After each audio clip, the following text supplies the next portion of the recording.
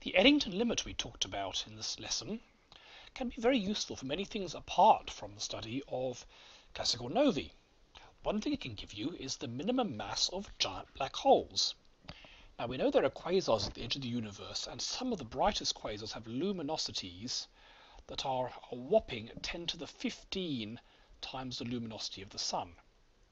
So 10 to the 15 times more luminous than the Sun, that's still 10 to the 5 times brighter than an entire galaxy. These are very bright quasars. The luminosity of the Sun, for reference, is 3.85 by 10 to the 26 watts. But these luminosities give us a problem. A quasar is thought to be a very massive black hole with gas falling into it. And the gas swirls around, and its potential energy is converted into heat and radiates like crazy. But this means for a quasar to shine, we must be able to feed gas into it. But that's the problem. You've got this immense amount of radiation coming out. Won't this radiation just push the gas, so instead of falling in, it just turns around and comes back out again? If it does, the quasar would go out. There'd be no radiation because there'd be nothing to feed the black hole.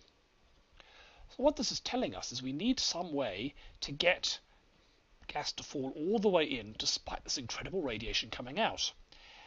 And the main way to do this is by having a very, very massive black hole, a black hole that is over its Eddington limit. So massive that despite this incredible radiation pressure pushing out, the gas mass will still suck it in. So, we know the Eddington luminosity was given by the equation 4 pi g mass, in this case of the black hole, mass of a proton times the speed of light, or divided by the Thomson cross-section. So we know the Thomson cross-section, 6.7 by 10 to the minus 29 square meters. We know g. We can rearrange this to guess the mass of the black hole, which comes out as the mass of the black hole. This is the minimum mass needed to overcome the radiation and still stack stuff up. It could be much more than that.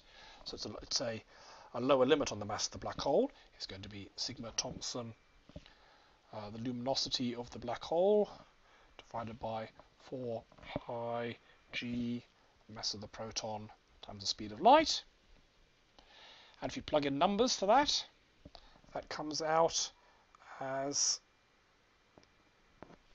about 6 by 10 to the 40 kilograms, which is about 3 by 10 to the 10 times the mass of the Sun.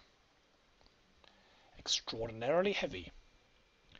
So this Eddington limit has allowed us to work out that the black hole in the middle of a distant galaxy that's producing the quasar must be absolutely massive, way more massive than the black hole in the middle of our own galaxy, the Milky Way, which is only a few by 10 to the 6 solar masses.